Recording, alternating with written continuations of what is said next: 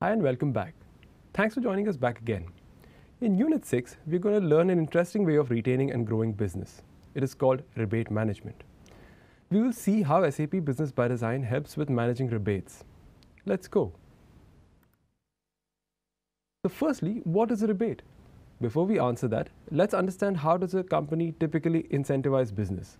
A typical incentive is a discount. So to improve sales of a particular product, you would discount its prices in the hope that the customer now finds the price attractive. However, sometimes in business-to-business sales, customers negotiate discounts based on the volume of the business done. Let's take an example. A customer asks for a discount of 5% as they promised that they would do a business of about 10,000 USD within the quarter. Typically, you would give them a discount based on this. But it could happen that this customer does not do business. Here is where rebate comes in. A rebate is a special kind of discount that is paid retroactively to the customer once he reaches a particular sales volume, given in a period of time. This discount is, however, paid via a credit note. The person who typically manages the rebate management process is a sales representative. So what are some of the key benefits of rebate management? Rebates enable you to maintain long-term relationships with your customer. Your marketing team can use rebates as an incentive to draw in more customers. They can often be ways in which this can be a way to offer financial reward to your customers, serving as a de facto thank you for doing business and buying goods and services being offered. The ultimate goal in issuing rebates is to generate higher level of consumer loyalty. SAP Business ByDesign offers flexibility to have agreements also on extension fields. Let's look at this process in more detail. The rebate management process in SAP Business ByDesign has three core components. The first being where you enter the rebate agreement. Here's where you define the terms of the rebate with the customer, like how much should be the volume of the business after which the credit note should be issued, and the duration of the agreement, etc. Once this is done, you move on to the next step, where you now, at this point of time, start posting customer invoices and see how rebate accruals are made. And so you ask, what is a rebate accrual? This is a way to record at every transaction an estimate of what would be the credit note if we had to settle the rebate. We will look at this more in the demo. Finally, based on the terms of the settlement, you can then settle these rebates. This will make sure the credit memos will be created if and when the rebate conditions are met. Before we move to the demo, let's redo all the concepts that we've learned so far. Rebates are retroactive discount, which needs to be configured in the system. It's an agreement based on sales volume. Typically, your sales manager would use this tactic to incentivize sales from your customer. We will look at all these points in the demo. Let's move on to the demo.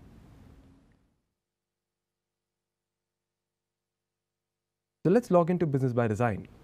For the purposes of the demo, I will be playing the role of Bob Menson. Bob Menson has two accounts, Silver Star Wholesale and Luxury Heating and Cooling Co. Each of these accounts ask for a lot of discounts with the promise of additional sales in the future. We have now heard of rebate management and want to use this to give credit notes rather than use traditional discounts. And we will use the same terms of rebates for both of them. And let's see who does the business as promised. So let me log in. We can now go to the Rebate Management Work Center and create a new rebate agreement. So this would be a rebate for Silver Star. The account is Silver Star for the product of our heater.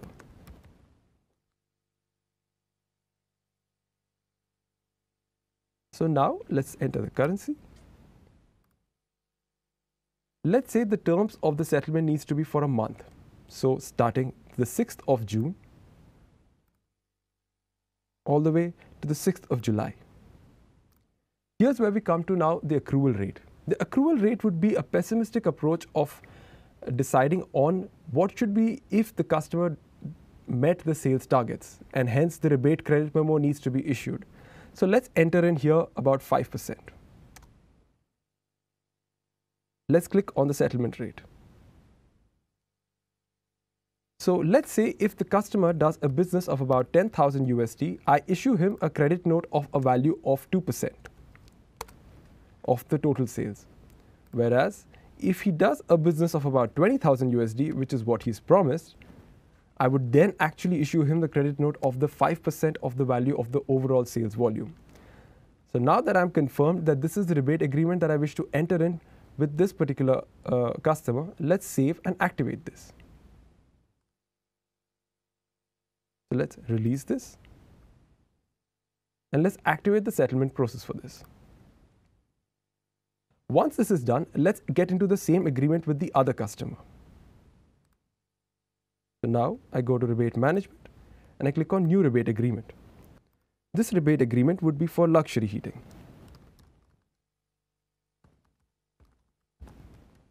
So now I enter the account luxury heating. In the product, the currency, and again we maintain the same terms of rebate agreement that we did with luxury heating. So starting from the 6th of this month until the next, for a duration of 1 month. Again, I maintain an accrual rate of 5%. And the settlement rates, if he basically does a business of about 10,000, I pay a rebate credit memo for the value of 2%. After which, if he does a business of 20,000, which is what he has promised, I would then give him the entire rebate credit memo, which is of the value of 5% of the overall sales value. So let's save this and release this and activate the settlement process. So now the entire rebate agreement has been created, we can now start our business with both luxury heating and Silver Star. Let's say, let's mock a set of business processes with luxury heating and Silver Star. So for now, for luxury heating, let's create a customer invoice.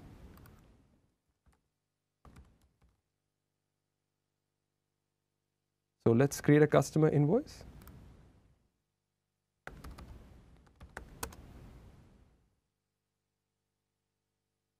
Let's click on View All and look at the pricing. As you can see here, an accrual rate of 5% is being applied, since we are now doing a business of about 340 USD. Just for the purposes of the demo, let me increase the value of this invoice itself. Yeah. So let's say for the account of luxury heating, we do a business of about 11,000 USD.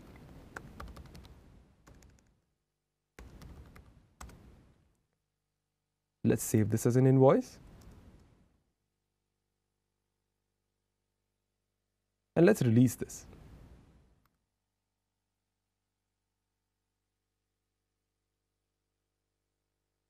Now let's create another customer invoice. But in this case, we will now create it for Silver Star.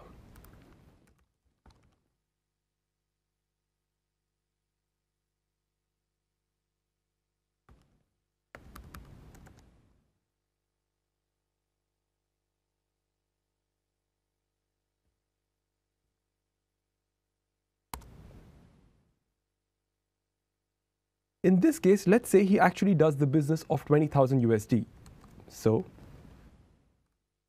let's say the business is of 21,000 USD. Let's click on View All and go to pricing as before. Let's expand all. As you can see here now, the accrual rate is of 5%, and hence the amount that is being accrued is about 997.50 USD. Let's save this as an invoice.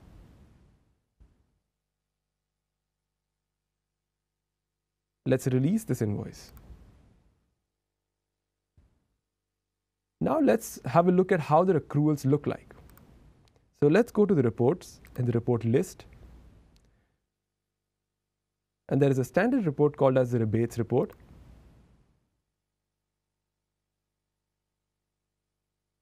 And let's look at the rebate accruals for each of the rebate agreements. So the ones that we would like to see would be the rebate for Silver Star and the rebate for luxury heating. Let's click on Go.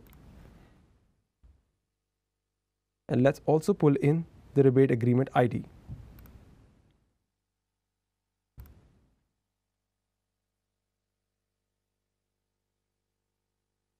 So as you can see here, we overall have a rebate agreement accruals of about 11,000 for luxury heating, and for Silver Star we have about 19,950. So now let's go ahead and see how this entire process now works. Let's start settling the rebates. So let's create the rebate settlement run and see how we can schedule this rebate. So let's click on luxury heating and click on schedule. Let's schedule this immediately. And similarly, we also do this for Silver Star. Let's schedule this and schedule it immediately.